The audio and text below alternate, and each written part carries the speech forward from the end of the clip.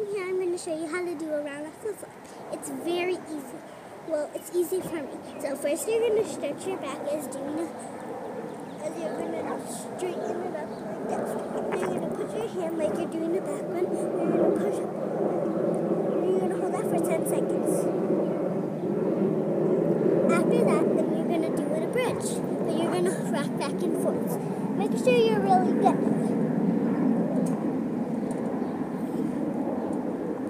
Now you're going to put your feet together. Then you're going to stretch up and down 2 times each leg. Okay, then after that, you're going to make sure you stretch your wrist really good. So you can actually do this. So like that.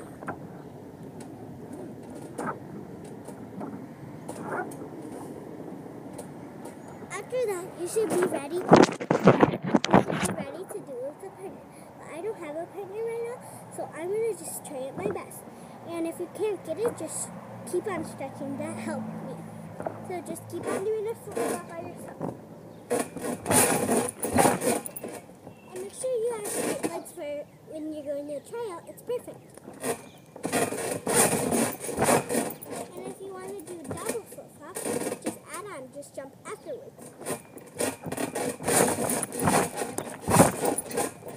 So that's how you do a round of flip-flop.